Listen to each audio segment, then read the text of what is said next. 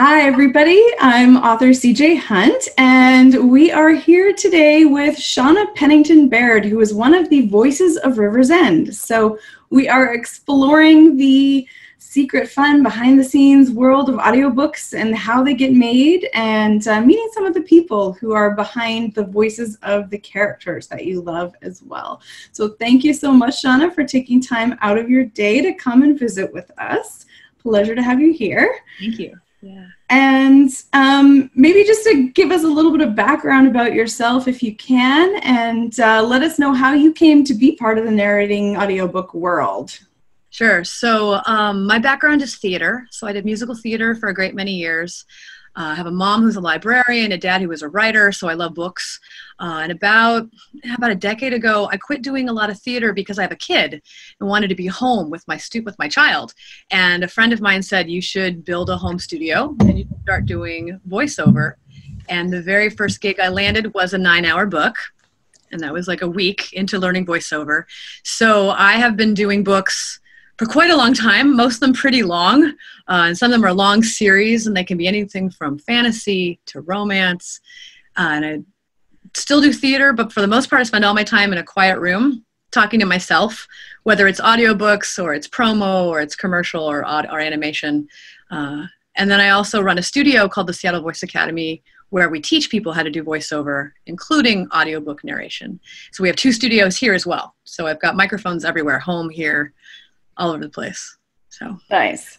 And this might have been, as Trick or Treat is a teeny tiny little book. It's sort of a book snack that goes out on the website. So the upside is that every single person who wanders over to the website can actually hear that one and can have a listen and see what audiobooks are all about. So we're using it a little bit just to try and convert some people who maybe weren't audiobook lovers in the past or aren't familiar with listening to a story over to devoted fans, which is where we'd like to see them. So that has been really fun, just getting to know some of the people who are doing that for us. One of the questions that comes up is, how do you prepare to do an audiobook? Like, what are the steps taking it from a story on the page to something that's living and breathing? yeah, I think the first step is you have to read the book. And you have to read it for fun. So the first time through a book, we always say you go through the book about 5 times. If you're an audiobook narrator, at least 5 times through the book. But the first time you read for fun, just to get a feeling for what the book's about, what does the author want to say, where's the passion. Then the second time through, I like to do it on a tablet, because then I start marking every character name, and then I start marking the description of any of the characters from the author, and any pronunciation questions I have, anything that might be a typo, might not be a typo, I can't tell. So I mark all of that in a tablet. So that's twice through the book. Then I email those off to the author, and then I create a character sample for really big books that have 50, 60 characters. I'll do the main characters, all 30 or 40 of them, send that off. All the pronunciation questions get sent off, and then we come back and read the book. And that's not in one sitting. Pretty often it's going to be 1 chapter at a time, or maybe 3 chapters in an evening. And that'll take, depending on the length of the book, it can be a couple of hours, like 1 or 3 hours, or if it's a long book, it can be 30 hours. Most narrators are 2 to 1, meaning it takes twice as long to read it out loud as it does to read it when you're looking, because every time we make a mistake, we have to stop and either do something called punch and roll, where we punch in, you hear the last 30 seconds you just said, and then you come in. And then the 4th time through is to listen for mistakes and problems with the manuscript right there. And then the 5th time through is to make sure that everything's timed perfectly. So all right. And then we save every single file. So you can imagine we have a raw file, and then we have an edited file, and then we have a mastered file. So every chapter has between 3 and 5 files each. We save all of it. So yeah. in like 3 places. Yeah. Backup, backup, backup, backup, backup. Yes, absolutely. So how do you handle, deciding what voices you're going to do for male characters, particularly as a female narrator? That's something that seems to be a hot button issue. Is do the low voice? Do you not? How does that work? Well, there's what's called voice differentiation. The big thing is we always want to know who's talking. That's very important. And for audiobooks are different than animation, where we do crazy, wacky things. We don't want to do that in an audiobook. It's very subtle, it's just a little bit. So while we want to know who's talking, we don't want it to go so far that it's extreme. So when it comes to male versus female, I use pitch differentiation, but males are not low and women are not high, but we do pitch. So like 1 would be down here, 1 by 2 by 3 by 4 by 5 being my normal voice, by 6 by 7 by 8 by 9 by 10, and 10 would be too high for most audiobooks. That's animation. But I can have a character who's a guy who's like a number 6. He's right above my voice, and I can have a woman who's a 2. So that's how I use pitch, but I never, like men who put women up here or men are always down here. It doesn't work. So instead, I look for who is the character overall. If they're nervous, they might be pitched slightly higher, or if they're younger, they're going to be pitched higher. If they are, most women tend to have a little bit more smoothness, and so most women have a little more, we call it glide. Some men tend to take up more space. And so I don't think about it as being deep. I just think about taking up more space in the room and a little more resonance in the chest. So I think you can almost say they like masticate. They chew on the words a little bit more. So someone who's like really masculine, I might have them do like for some of the romance books, a little bit more in the chest. So, but again, not going too far, because as soon as we go to strain, it doesn't work.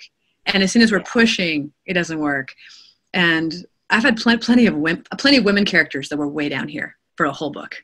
So, and then the narrator is always my voice, because that's a lot less work. Yeah. Nice with the narrator at 5. Yeah. Yeah, check the authenticity box there. Is yeah. Much like I think writing, you try to keep the voice as close to your own in that sense of whatever is your unique thing as well. Like that's the cool part that makes it you and not anybody else, is because it's highlighting sort of your natural space. So when it's a series and you have, because you've mentioned you've worked on some really long series, how do you keep that consistency from book to book to book and from character to character? I create a character chart. Excuse me. Character charts in Excel. And so I have every character's name, and then I have their pitch number, like I just said, so I can always dial in the pitch. And then I will put in whether they have a lot of glide in there, their voices, or if they're kind of choppy and really nervous. I have, they dab a lot because they're really nervous. So I'll have that reference. And then I will also put some character in my life or that I've seen on TV, somebody that reminds me of that character. They get put in the next box. That way I have an instant reference. So I know that my friend Clark is in like every book I do, because Clark talks like this, and I don't have to think about it. I just think of Clark, and there's Clark. So, or my friend Donna Ray Davidson, she always talks like this, and so she's a little over the top, so I'd have to back her off a little bit. She's crazy, and so all I have to do is write down Donna Ray, and I'm like, got it. And that way, and I also never ever ignore little characters. It could be the girl with blue hair. She makes the list, because I've discovered that in book 4, she has a major role. So if I can't remember what the girl with the blue hair looked like, I'm in trouble. Or Shakira the wolf, that happened. If she's in book 5, I have to see, okay, she was a 4 with some roughness. Oh, that's right. She sounded like Melanie. Got it. And so that's how I remember 3 months later what choices I made. Nice. Good spreadsheet. And the spreadsheet gets shared with the author so they can see it too. Very cool. And I know as an author with Find a Way, you fill out a decently detailed descriptor that's supposed to list every character and any accents and, distinguishing characteristics, all that kind of stuff. So is there any advice you would have for authors out there who are thinking of working with a narrator as far as your prep or what you should track? Or what you sent me was heavenly. Yeah. I've never had that before. That was great. Because I had photos of them. You did all the work for me. I was like, oh, there it is. Okay, it was 4 characters too. So that was great. The more an image is very important. And the more you can give them a cultural touchstone, like I was talking about. Say it sounds like Seinfeld, the guy from Seinfeld who's crazy, who always has that crazy sound. If we put that, or sounds like Bob Hope, age that way. That's like, oh, got it, Bob Hope. I got it. So if you have and also if you want the author to make a change, that's why the more you can communicate narrator to author as they're beginning those characters, there won't be changes later. Because I've done where I've sent in a series of choices, and the author goes, oh, no, Mama May's tiny. She's really little. And I'd made her this really big person. So we could instantly change it. And so she got to hear that sample and go, oh, let's fix this. And that way there aren't any changes later. It's everyone's on the same page when you start. Yeah. Yeah. Excellent.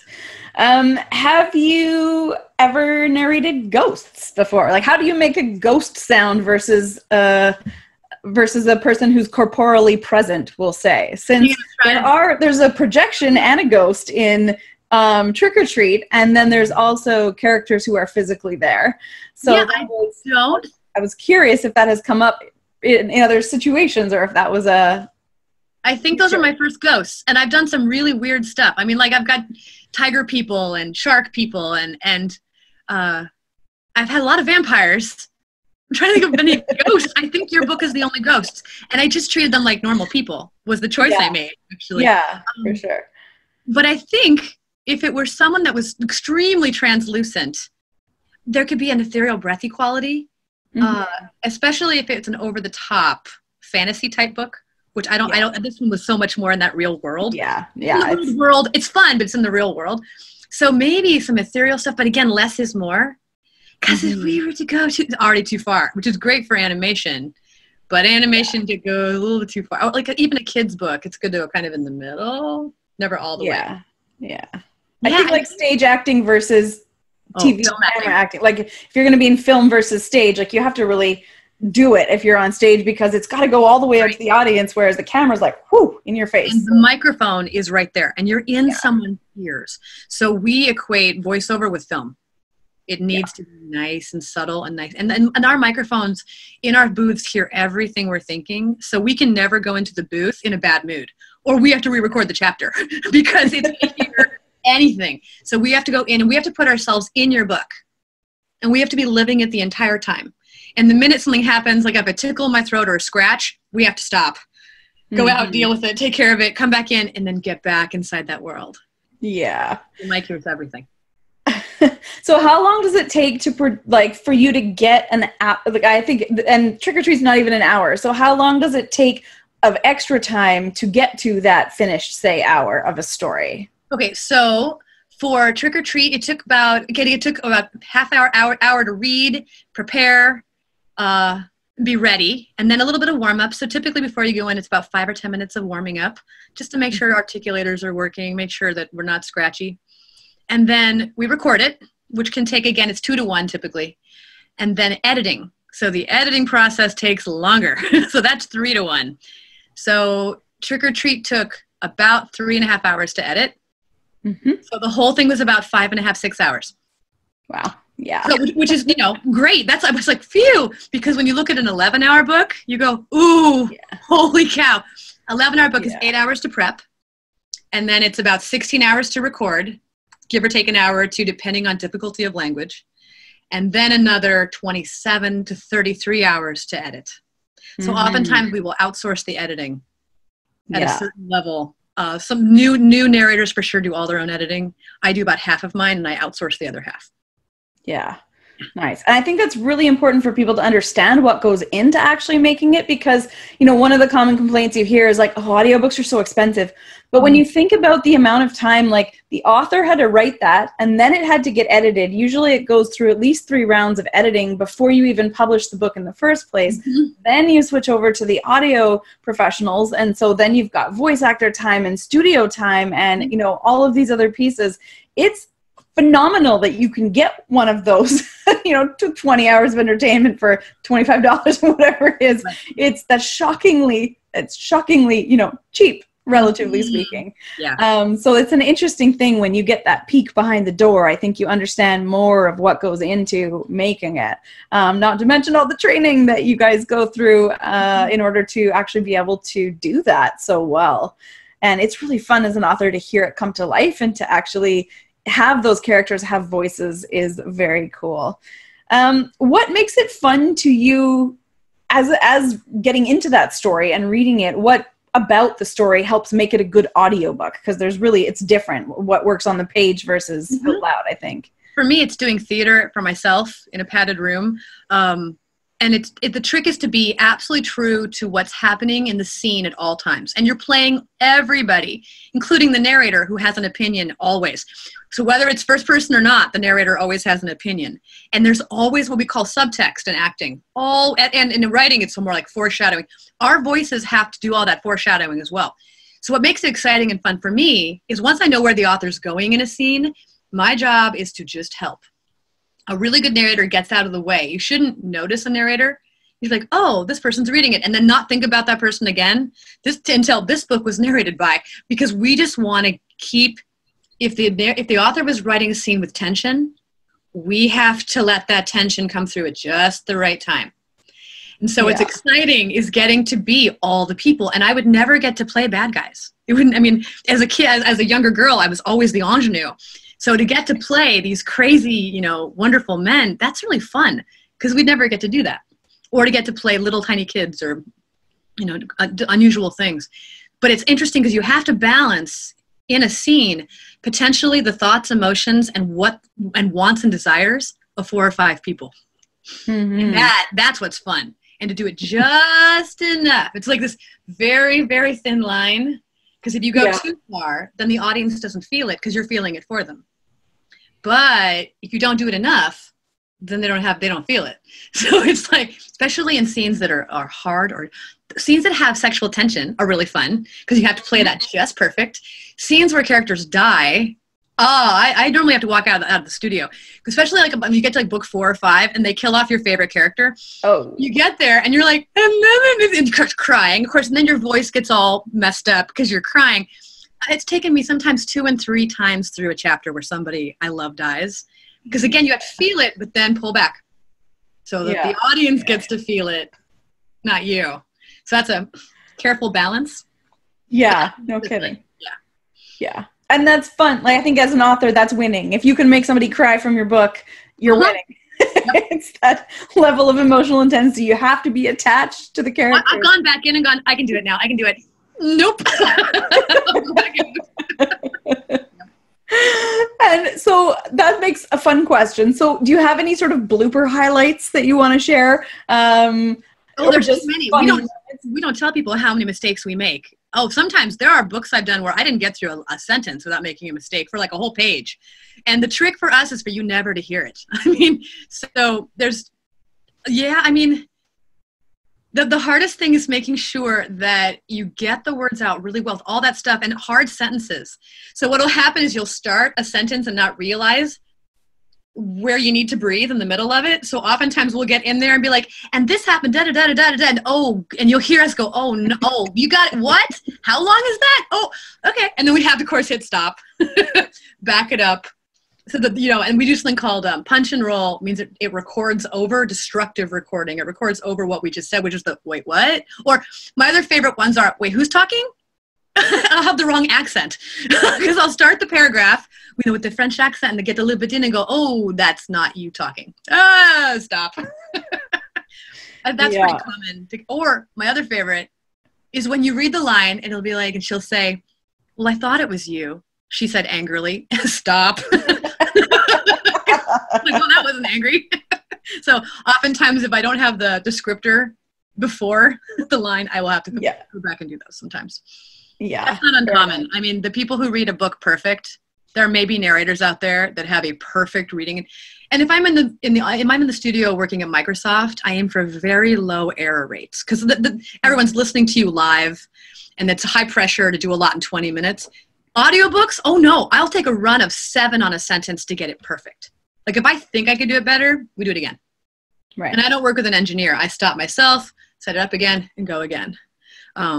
But I'll take a run of 7 if that's what's required. And then I didn't talk about pickups. Pickups are maybe a month later, they'll send you the corrections. And the art of the perfect pickup, that's a lot of work because you listen back for exactly where you were in the scene and punch in seamlessly. So they don't hear, which also means we never ever move the mic. So if we're doing audiobooks, no one's allowed in my studio downstairs in my house if there's a book happening until the book is published. Because they go, oh, we have to re-record this. And I can't have the mic moved. Or I'd sound different. Yeah, absolutely. That's tricky. And I know one of the questions that people always ask is, how many times do you have to practice before you can get it perfect? And it's like, it's not, I mean, yes, part of that. But there's also all of this editorial magic that happens, which is, I think, where that idea of, well, you read it from start to finish in a chapter and then that's how long it takes to make it, that's magic. That's like thinking, I just type out a book that comes out exactly the way you read it on the page. which is not really what happens. And there are narrators who really practice before they narrate. There are. I will tell you, in longer books, and your book was wonderful because it was just easy. The really long books I've done, I will, if they're super, super tricky language, I'll just kind of remind myself how it's tricky. Our job is to be very good on the spot. So we've read the book. It could have been 2 weeks ago, which means I don't remember which words came when. So we are very, very focused in the moment right then. So it's kind of crazy. I wouldn't call it cold reading, but I call it barely warm reading. But it has to be exceptionally good. So a really great narrator is very good at remembering what was coming, or what happened, but staying right on the page in that moment on that sentence. We can't move too quickly forward, and we have to be in the moment. So when we make mistakes, we just do it again and again if needed. So. Excellent. Well, thank you so much for taking time out to chat with us about all of these fun things. I would love to send people to find you. Where would people connect with you out in the world if they were curious? There's a couple places. ShanaPenningtonBaird.com is my email address. That's my narrator voiceover website. But you can also find me through the Seattle Voice Academy. I'm the director here. So it's pretty easy to find me. We teach a lot of intro to audiobook, and we work with authors who want to read their own stuff. So cool. Learning how to do that and learning how not to panic. and so many things are now done in home studios. The world is flat. So it doesn't really matter where you live anymore. As long as you have access to Wi-Fi and a quiet room that doesn't have a lot of bounce, then you're able to record very inexpensively these days. So. Excellent. There you go. Well, for now, I'm having an awful lot of fun working with professionals and letting that all come to life on its own. But I know there are authors out there, especially nonfiction authors, who would like to narrate their own stuff. So it's really great to know that there is somewhere that you can go and learn how to do that properly, because you do want to do it right. It's a pretty competitive market out there. Yeah. And we always want to have the best thing we possibly can for the readers. So thank you so much for bringing Trick or Treat to life. And that's a fun thing to share with everybody who comes and discovers River's End. And I look forward to working with you again in the future. Well, thank you very, very much. Thanks, Shana. Bye, everybody. We'll see you around River's End. Thank you for being a part of this Creative Academy event. If you're not a member yet, join us today and unlock a wealth of resources, masterclasses, feedback opportunities, and online community events designed to help you reach the next step in your writing journey. No matter what stage you're at, we've got a helping hand to guide you along the way. Check out our free resource room if you'd like to get a taste of how we can help you reach your writing and publishing goals. Thank you for bringing us along on your writing and publishing journey, and Donna, Eileen, and I hope we'll see you around the Creative Academy soon.